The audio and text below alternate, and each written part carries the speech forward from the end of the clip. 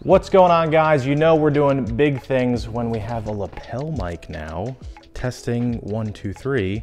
So this is another series of Ask a Realtor. Got a ton of questions you guys messaged in about, so we're gonna go through quite a few of those, so stay tuned.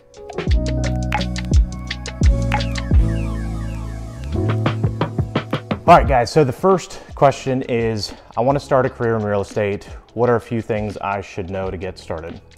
So I guess I'll run you through exactly what I had to do to get started, and I didn't know a lot of what I was supposed to know.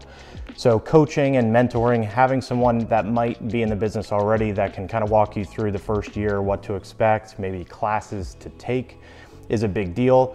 Also, don't be one of those people that goes to classes, writes down a ton of notes, and then never actually implements anything. Also, don't be afraid to not have business cards. I've not carried business cards for like the last 5.5 years. So the biggest thing is getting information from people. It's not as important for you to know as many people as you could possibly know. The idea is you want all those people to know who you are, to A, do business with you, and then B, to also refer other people that might be buying and selling either locally or from out of state moving in. So aside from that, it really truly starts as a numbers game. But what I found out from the beginning is people don't care about how much you know until they know how much you care. I know that's a silly saying. However, it really truly does ring true, I guess. Is that a saying? That's a thing? Anyway, so my point in saying that is don't be transactional. I know that a lot of people watch HGTV. They think this job is super easy.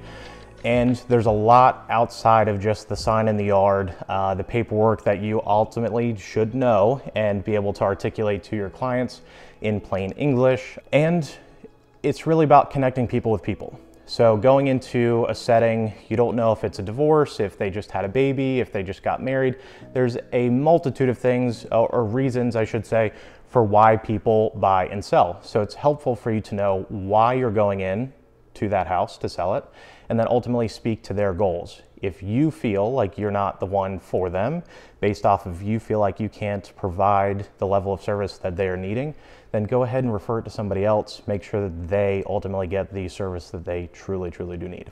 I appreciate your time, guys, and remember, with Delisle Properties, luxury always comes standard.